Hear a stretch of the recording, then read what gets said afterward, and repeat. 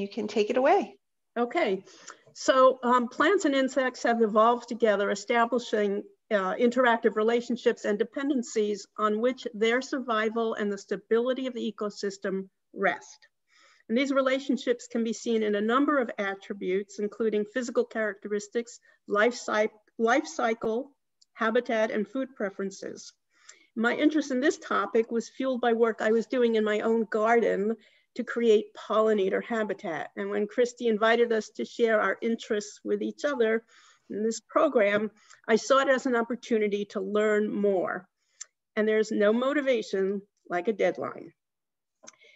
Now, caveat here, I'm not an entomologist, I'm not a biologist, I'm not a botanist or an expert in any other field of natural science. So I've relied upon secondary and tertiary sources and done my best to discern between the bunk and the debunkers. I just, side note here, I heard Doug Ptolemy give a lecture recently on his new book, The Oak, and he said, that it was the first time he'd given that talk, and that audience I was in was his guinea pigs. So I'm gonna make the same disclaimer here. I've never given this presentation before, and you know, so I'm learning from you as well as you from me. So as I began this research, it didn't take long to be amazed by the complexity and the multidimensionality of the relationships and interactions between plants and insects. And in this presentation, I'm going to survey and really just survey, just the tip of the iceberg, some of the fascinating interactions that I learned about. And at the end, I'm going to touch briefly upon how devastating it can be when these relationships are threatened.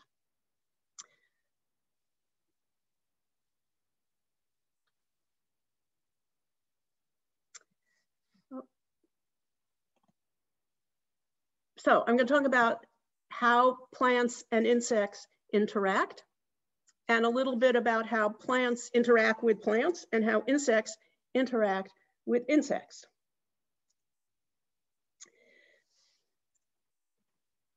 So why do plants and insects interact at all? The number one reason is survival. And really it's based on reproduction. It's survival of the species as well as survival of the individual. And that's the driving force in every living organism, whether plant or animal. Plants and insects rely on each other to varying degrees to meet their reproductive and nutritional needs and for shelter and defense. In many cases, it's a mutualistic relationship in which both benefit, but sometimes only one or the other profits from the relationship. Plants rely on insects for reproduction through pollination. We all know that. 80% of all angiosperms, those are the flowering plants, require animals to be pollen vectors, transferring pollen from one flower to another. And of those 30% of all agricultural crops, the food we eat, and the food that the food we eat eats, rely upon insect pollination. So this relationship between insects and plants is extremely important for all life on this planet. And plants also rely on insects for protection and defense against other insects. And insects rely on plants for breeding sites, as many insects mate and lay their eggs on or in or on host plants or plant material. And insects also rely on plants for protection in the form of refugia, sites for overwintering. And of course, plants are the primary food source of most insects at some point in their life cycles. So neither plants nor animals would manage without the other.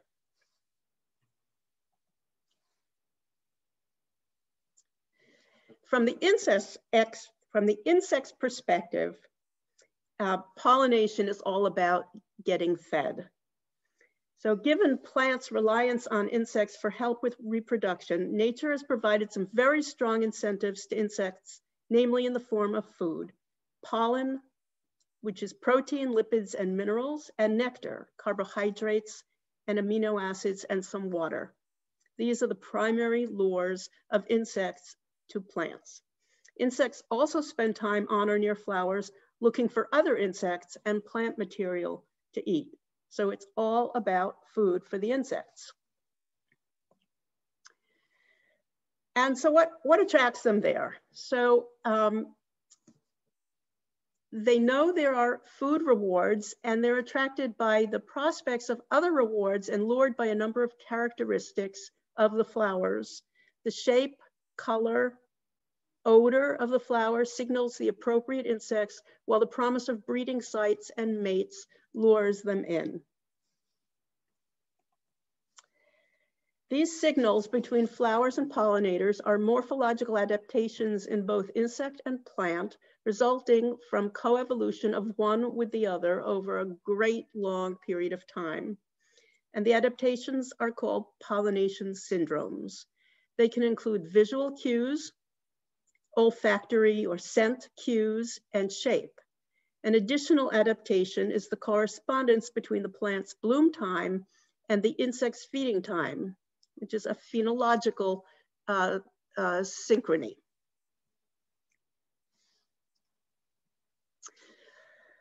So visual cues of pollination syndromes would be color, nectar guides, and this bullseye pattern. You can see the nectar guides in this violet on the left, and the bullseye pattern made by the coloration of the petals that draws the pollinators straight to where the food is.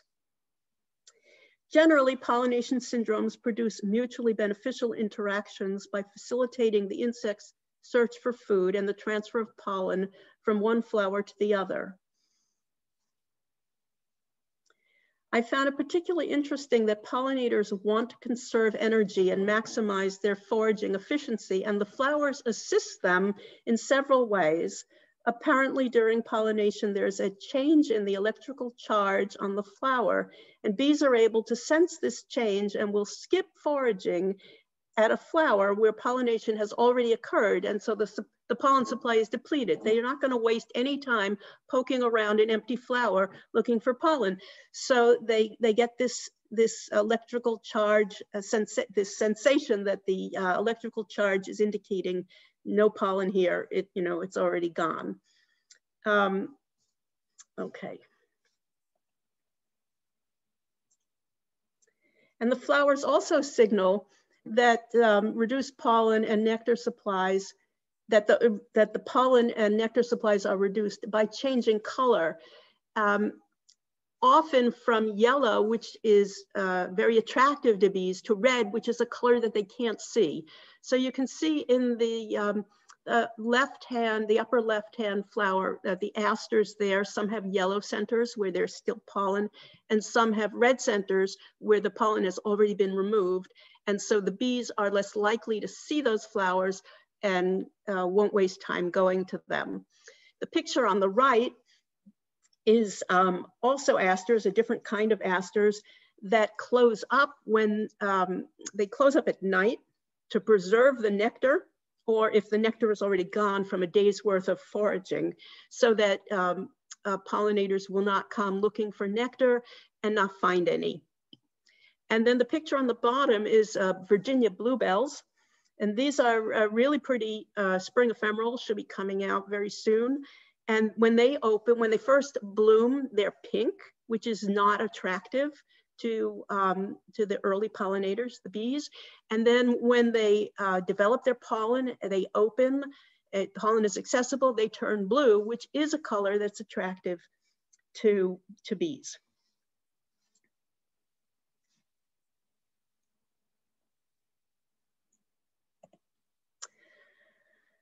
Other cues that are part of the pollination syndromes are olfactory. Those are odors or scents. And these are fragrances or odors that plants use to lure the pollinators to them. And each plant can produce the fragrances that are attractive to their particular pollinators. So bees generally like sweet fragrances. Butterflies don't seem to have smell receptors, and moths that fly at night are not lured by color, but are attracted to strongly fragrant flowers that bloom at night, which coincides with when moths are out flying. So moth-pollinated flowers are usually white or light colored that are easier to see in the dark. Flies, on the other hand, that are known to lay their eggs on dung and rotting meat are attracted to putrid odors. And so fly-pollinated flowers are often dark and red and resemble rotting meat. And this is a picture of skunk cabbage, which also should be coming out very soon, depending upon where you are. And it's able to generate heat in the center of its flower, and that lures flies in. They smell this putrid odor that's created by this heat. It's wafting out into the cold air, and it draws the flies in because they're looking for a place to lay their eggs. They think there's some rotting meat in there. They go in there, they don't find any place to lay their eggs in there, and but they fly around looking for it, and they pick up the pollen from the flower, and then they move on to the next skunk cabbage, which is probably growing nearby because they grow in the, in like colonies. And so they deposit the pollen on the next flower that they enter.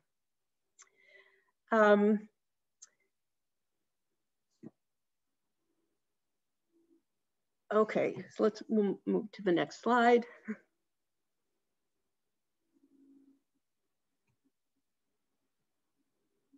Get it? There we go. Okay. Flower shape plays a role in attracting insects to flowers too, and it's closely tied to the size and shape of the insect and its feeding apparatus. So butterflies, with their broad wings that they spread out, they need a wide open flower with a landing pad that they can stand on or cling to. And they like tubular flowers so they can get their long tongues in to feed, to reach the nectar.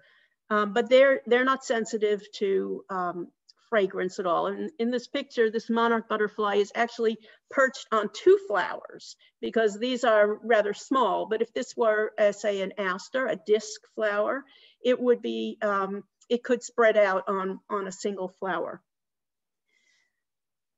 Now, moths, as I said, are drawn to fragrance, but not color, but they also need a long tubular flower. And these syndromes, these pollination syndromes have been summarized many times. You can find these sorts of charts all over on the internet. This one I think is from the US Forestry Service. And you can see the various pollinators across the top and the flower traits that they're attracted to. And it's kind of interesting to predict what you might attract when you plant certain flowers, or what you might see if you're out looking at a certain kind of flower. But one thing I discovered in doing my research is that it's not all that reliable, but it's still interesting information. So the next page is just more of the same chart for different pollinators. Now, I learned a couple of interesting oddities. There is some research that suggests that this particular evening primrose, with its bowl-shaped flowers that kind of, like a megahorn or like an ear, shaped like an ear, they can catch sounds and vibrations. They sense when a bee is there, or when its bee is coming, its particular pollinator is there at the flower foraging for pollen and nectar, and they increase the sugar content of their nectar in response to that particular frequency of vibration. And that sweeter nectar then draws more pollinators, which guarantees a successful pollination.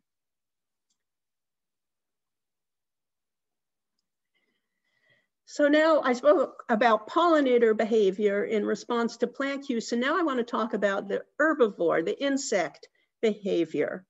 So herbivores, the plant eaters, are known for chewing and sucking sap, eating seeds, burrowing into plant stems for shelter and food.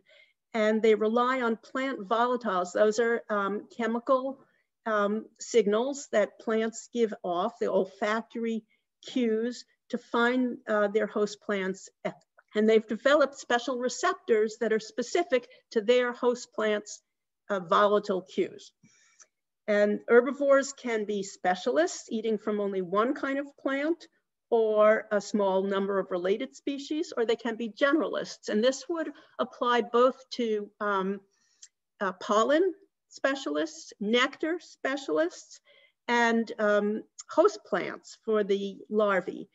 And it's possible to have an insect, an herbivore that will go for nectar from anything, but only pollen from a particular plant, species or a group of species.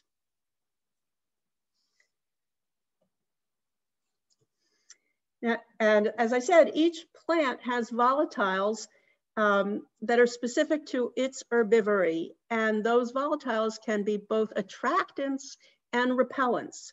And insects are able to distinguish between signals of a food source and signals of a host plant where it can lay its eggs. So it can tell, is the signal it's getting where it should go for food, if it's looking for food, or is that a plant giving its signal, telling it, you can come lay your eggs here. So if a plant has already eaten and only wants to lay eggs, it's going to pay attention to those host plant signals. And if it's laid its eggs and is only out nectaring now, it's going to pay attention to the food signals. To me, this was just amazing. Now,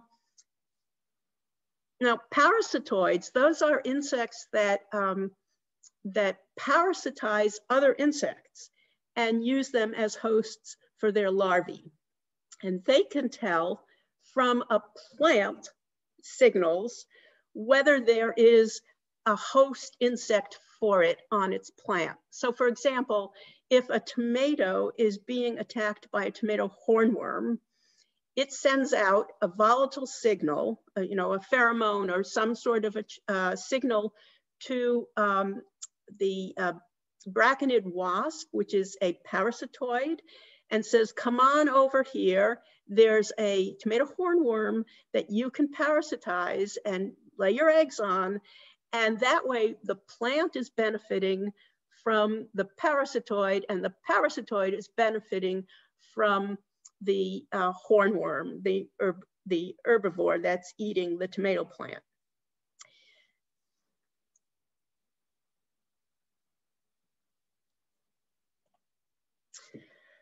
So what happens to the plant when it's being eaten? Well, they fight back, and then the insects escalate the war with counterattacks. And this is really kind of a fascinating dance that they do.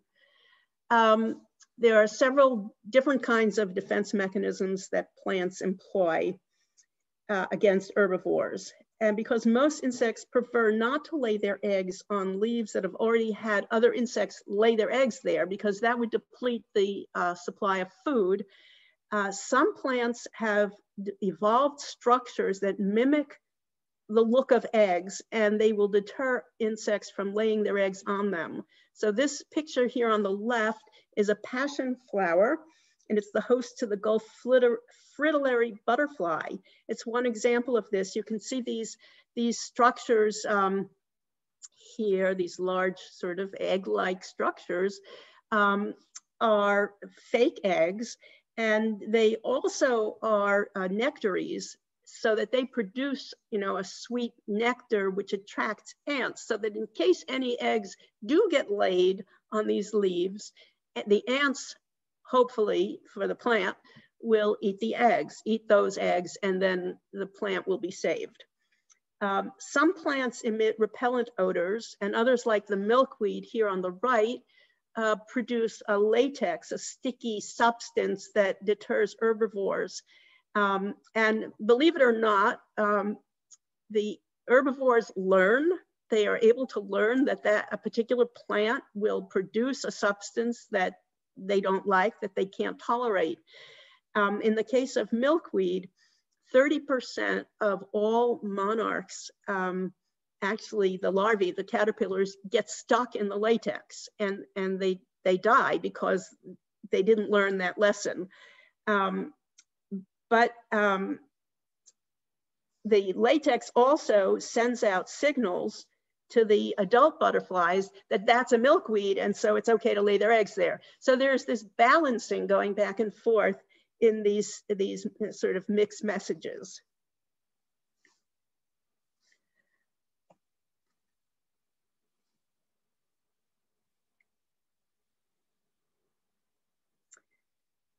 Another way that plants fight back is by producing toxins, and some are always present in the plant, like as in milkweed. It's the toxin's always there, and that's costly to plants because they always have to be making it. But then there are other toxins that are induced by insect attack, and that's less costly to the plant itself. And another thing that I found very interesting is that some plants will send SOS signals out. When they're being attacked, they will warn neighboring plants that there's an attack underway, so that those plants then can prepare their toxins or their defense mechanisms, whatever it is, to ward off attack.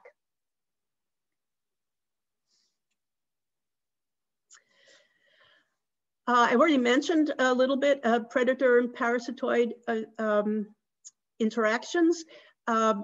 And this is a picture of a hornworm that's got the parasitic wasp cocoons.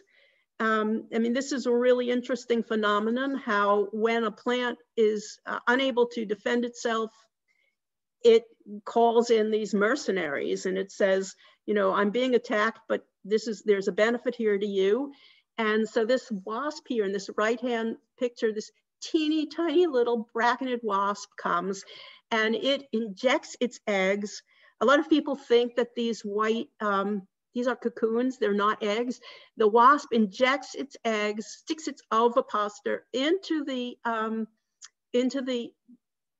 inside of this caterpillar, this hornworm, and the eggs, the larvae, the eggs hatch into larvae and they grow inside the caterpillar. Now they don't kill it, because if they killed it, then they wouldn't have a viable host for themselves.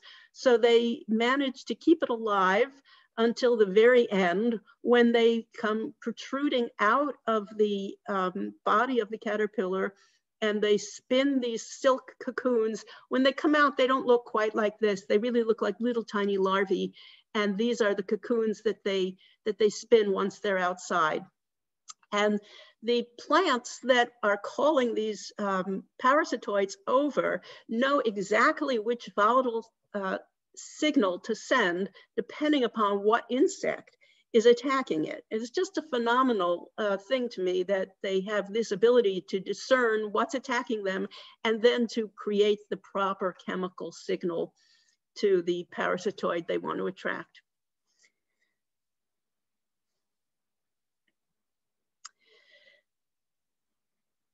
Something else that surprised me is that some herbivores release substances in their saliva when they're attacking the plant, when they're eating the plant, and those substances trigger the production of chemicals in the plant that the plant uses to heal itself. It's like platelets in our blood. They can seal up a wound to prevent pathogens from getting in, and that's triggered by the saliva of the particular insect that's eating.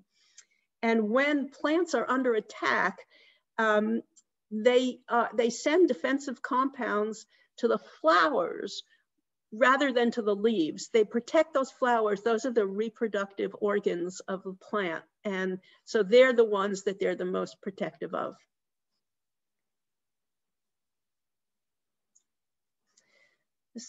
Another piece of something interesting that I actually learned in my own garden is that because of coevolution of the insects and the plants, the life cycle phenology really helps to prevent too much herbivore damage. And this picture here, this is a cluster of sawfly larvae, dogwood sawfly larvae on a dogwood. And the whole dogwood was covered with them. This is just one leaf. Every leaf was covered with these larvae. And I was particularly upset because they were eating the plant. I mean, they were just completely destroyed. There were no leaves left in a couple of days. But this picture was taken in late September, and the plant had already gone through most of its life cycle. It had done all the photosynthesizing it needed to do. And so it came back just fine the following year. So the fact that the life cycle of the sawfly larva of the sawfly puts it on the plant late in its own season really saves the plant from damage that could have occurred if it were, say, a non-native insect that has a different life cycle and was eating the plant earlier in the season when it couldn't recover and needed to live through the summer.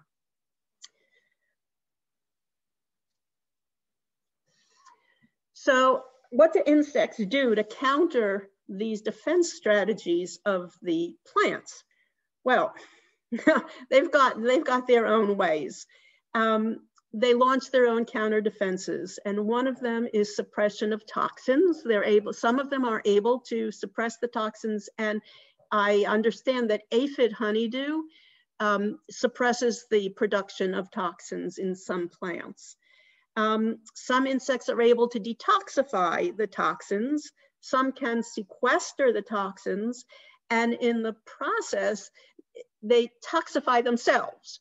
So this is what happens with monarch butterflies, for example. They can sequester the toxins in the milkweed, and then they become toxic themselves to anything that might predate them.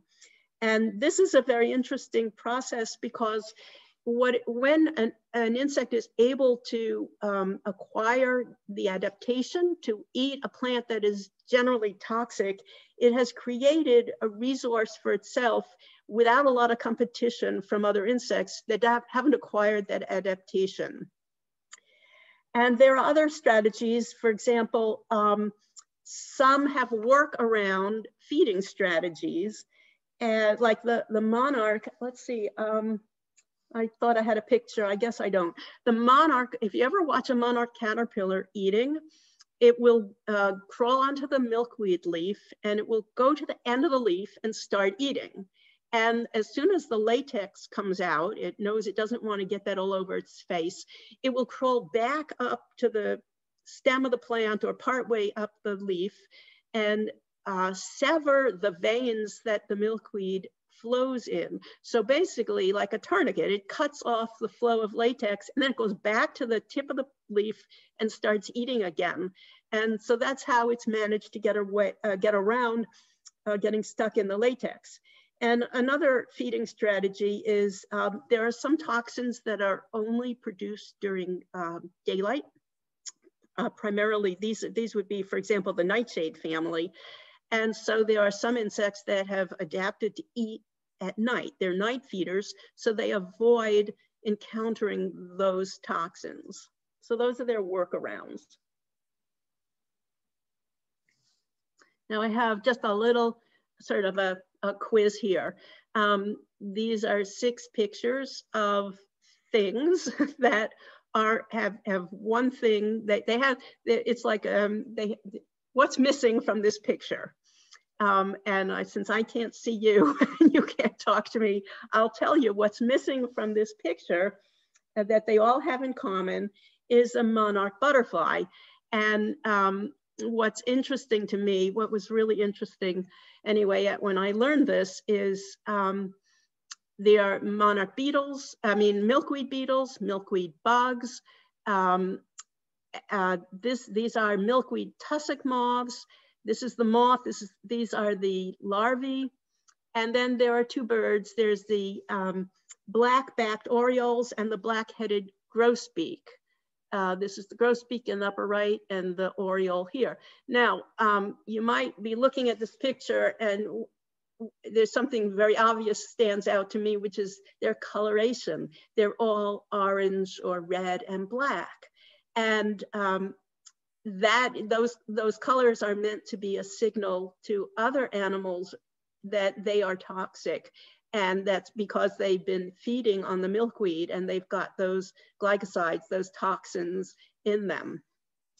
However, these two birds are frequent predators at monarch overwintering sites, and a very large percentage, I think over 60% of the total monarch mortality at the overwintering sites in Mexico is because of predation by these two birds.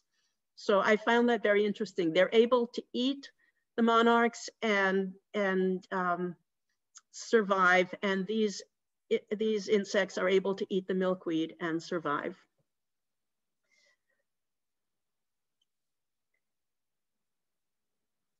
So I talked about the insect's role in plant reproduction, and now lest you think that plants get all the benefits, insects need plants for reproduction too. And you might not think that plants play a role in insect reproduction, but you're wrong. Insects use flowers as mating sites. And as you can see over here, this bottom picture, these are two, I believe they're bald-headed hornets, and they are mating right there on a leaf. And up here in the upper right corner, those are squash bees. That's a squash bee that hangs out in the squash flower, and it hangs out there waiting for females to mate with. And here's a pair of bees mating inside the flower. The bees hang out at these flowers because they don't travel far from where they eat. They nest and eat more or less in the same place, and they know they're going to find a mate if they stay there long enough. The squash bees are specialists, and they only go to squash flowers.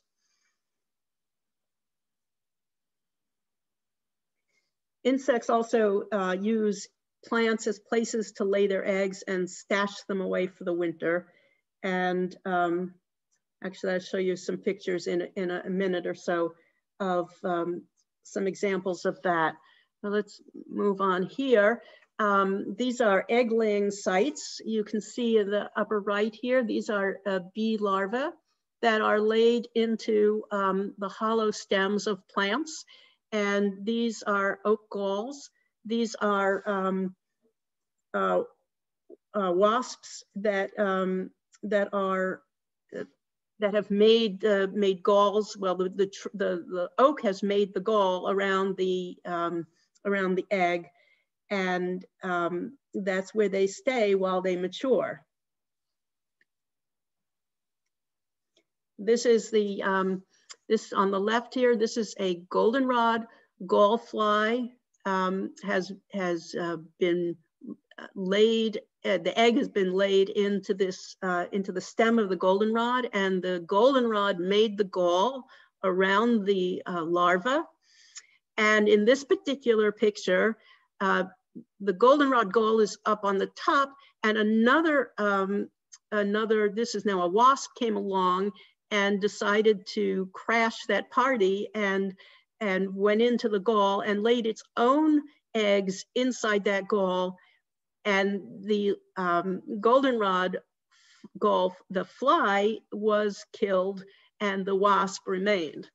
Now, it doesn't always end well for the wasps or the flies in the galls, because here you see the woodpeckers are known to predate these galls all winter long. They know what they're looking for, and they find their food.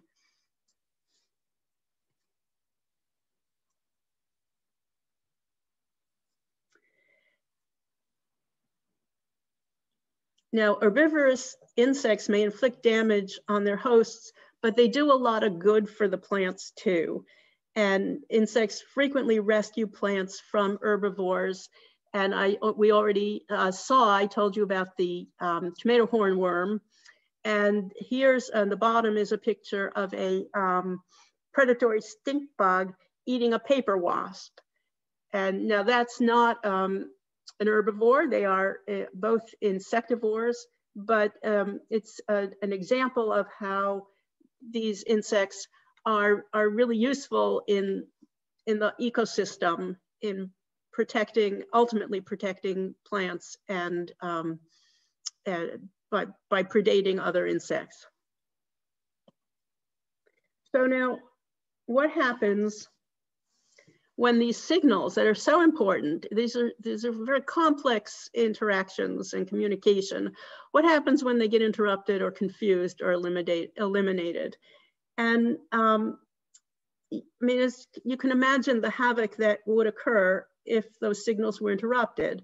And that havoc would really be very destructive to the entire ecology and agricultural systems and would threaten even human life. So what are the potential interrupters? Well, it's still not fully understood. Scientists are still exploring and studying, but here's some suggested impacts. So I'll mention some related to, I'll just read from the slide: degradation of habitat, due to loss of native species, introduction of cultivars, and the invasion of non-native species, use of pesticides, and climate change. Those are all factors that could impact the production of these important signals between plants and insects. Now, in terms of climate change, elevated temperatures and changes in atmosphere caused by climate change impact the plant physiology. They change the chemistry of the leaves and the chemistry of the volatile emissions that govern the interactions between plants and insects. So these signals that the insects and plants are meant to be receiving and sending back and forth, they get interrupted, they're changed because of the chemical interaction, the impact on the chemistry of the plant due to climate change. And plants may begin to grow more quickly because of changes in the atmosphere and the temperature, but with reduced nutritional value to herbivores. So the insects then end up eating more in order to get the their nutritional needs fulfilled. And this could lead to more damage that the plants then can't defend against. Other changes due to climate change are the phenological relationships are altered. Plants may be blooming sooner and their pollinators are not out yet, or vice versa. That happens also. The life cycles are out of sync. Insects can produce more generations per year because they have a longer warm growing period, and that puts more stress on the plants. And this is particularly troubling in the case of specialist herbivores, specialist pollinators that rely on one or a few plants as hosts or insects as pollinators. So if one partner in the relationship is threatened, both partners are threatened and everything that depends upon them. So if insects are threatened, everything else in the food chain is threatened as well. So that's pretty much the end of what I wanted to talk about. It's about as deep as I could go in this topic without needing a degree in biology or entomology, but I thought that it was really astonishing to see some of these interactions, and it gives me a much better understanding of what's happening in my garden for sure. Thank you, Lynn. That was wonderful. It was great. You did an excellent job pushing the envelope, and the layout was nice. It was nice to look at visually, and very interesting information, and you delivered it well too. So thank you. Let's see, I'm gonna take some questions now. Let's see, does anybody have questions? We have some good feedback. Tony Henderson has a question. Okay. Is that right? Oh no, you're just clapping. Thank you, Tony. Oh, Tony's. Let's see, is there evidence or speculation? Tracy asked, and they put climate change. Tracy, can you clarify what you mean, what your question is? Maybe he means, is there actual, go ahead. Yeah, can you hear me? I unmuted my microphone. Yeah. Yes, we can hear you. I'm sorry that I missed the first half of the presentation, but it ended with the climate change affecting the signaling between the plants and insects. And I wondered if this was mainly speculation or if you could show some evidence of that. Are there cases that you can point to? Well, I can't right now, but it's clearly, it's something I read, and it's a concern that, that scientists have. I think that they've done some sort of laboratory testing, and off the top of my head, I can't remember, but I do have all of my notes, and if you want, I'd be happy to send you some references to this. You know, it gets very specific. They go into the particular chemicals, all the biochemistry, which was really, frankly, way over my head. So I didn't want to go into it in detail because I couldn't possibly defend someone else's conclusions.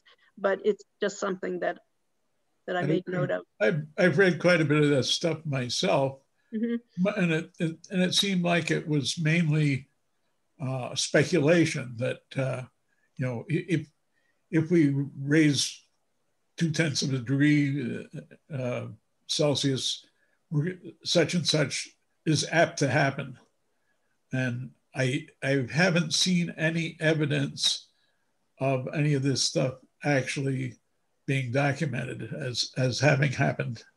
Well, I do think that one thing that has been documented is the nutritional content of nectar, based on you know, depending on the climate conditions.